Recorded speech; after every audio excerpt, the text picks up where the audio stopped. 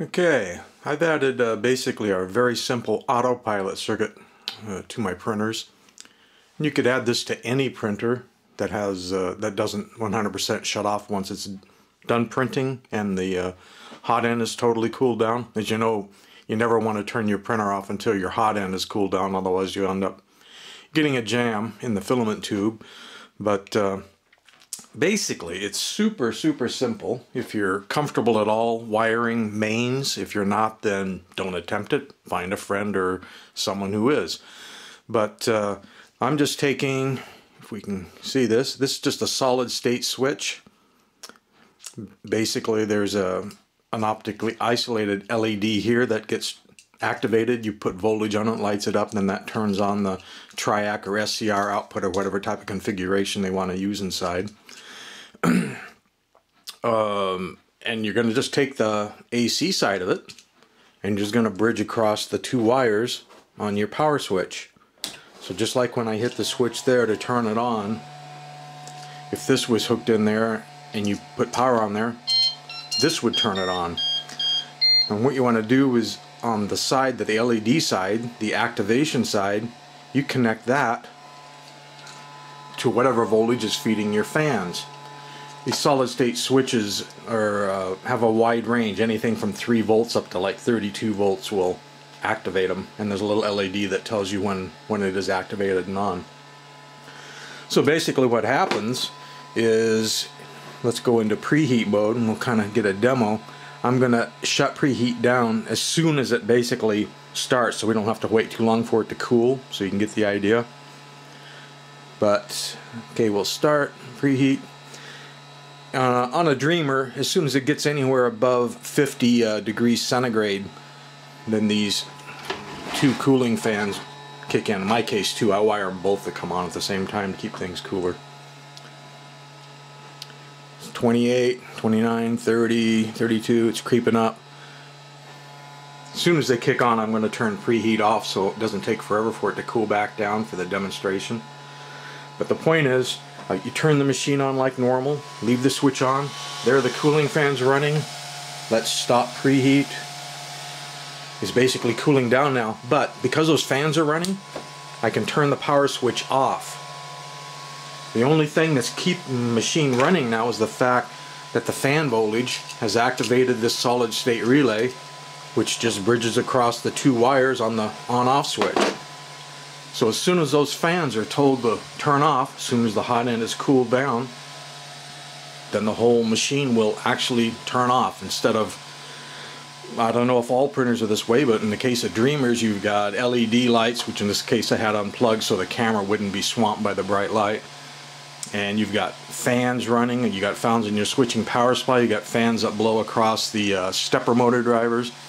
Noisy and bright, could be running all night, and then basically it shuts down after everything is cooled and ready to go. Now if you don't want to add anything inside your printer, I also built up an external one. Basically I just took a power strip, put the solid state switching block on this end. By the way, they're dirt cheap on eBay, a few bucks, and did the same thing. The AC side of the solid state switch simply bridges across the power, and the other side I just brought out on the cable. In this case I just used a 1/4 inch jack because that's what I had lying around in the junk box. Put that on the machine and just brought the fan voltage down to there. So anytime the fans are on, they'll switch on the solid state switch, which keeps the Weber strip active. If you had a whole bunch of printers, you could control them all from one device, as long as the printer that's controlling that device had the longest print time, because you don't want it to shut off last. But this case, I just leave my switch on my printer on. You can see there it just shut off, cooled down. So if the printer was done, you wouldn't have to worry about it running all night or making that noise all night, or the lights. So in this case you use the Weber strip or power strip, and it turns everything on.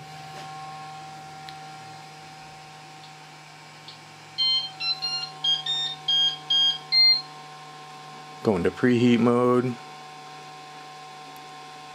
Come on.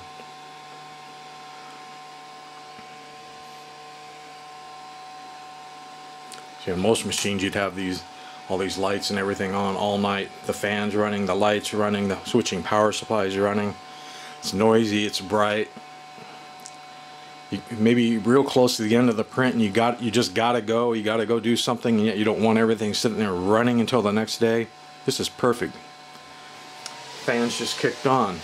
As soon as the fans are running, now I turn this power strip off. The only thing that's keeping it running is the fact that the fan voltage has told this solid state switch to conduct.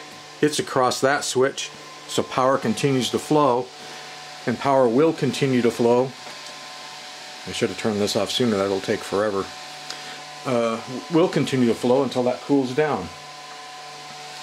So if you don't want to use a solid state switch, you can use an old school mechanical switch. In the case of a Dreamer, these are 24 volt fans, so you would get a relay with a 24 volt coil. A lot of your printers are 12 volts, so you might need a relay with a 12 volt coil. But I prefer the solid state switches for a lot of reasons. One, there's no contacts to wear out or arc, and the control voltage being so wide, 3 to 32 volts, and the fact that it's only a couple of milliamps, the machine doesn't even know it's driving this thing. The load is so small. Whereas a mechanical relay, the load could in fact be quite long.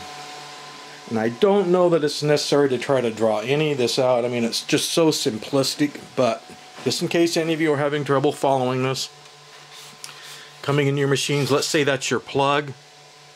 You have a hot, you have your neutral, you have ground. These all go to into your machine or whatever. There's going to be a switch on the hot side somewhere. The neutral and the ground, all that crap, go right into the switching power supply.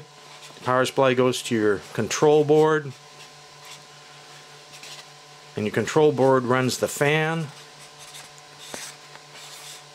You have a plus and a minus. All you're going to do is take the two wires going to that switch, that one and that one, just like if you were adding another switch, and put your solid state relay or normal relay there, so it could in fact turn it on. But then to turn this on, you just take that fan minus, move it to the minus, fan plus, move it to the plus. You're good to go. Here's your AutoPilot. Shuts everything down when the print is done, but won't turn it off until everything is cooled down.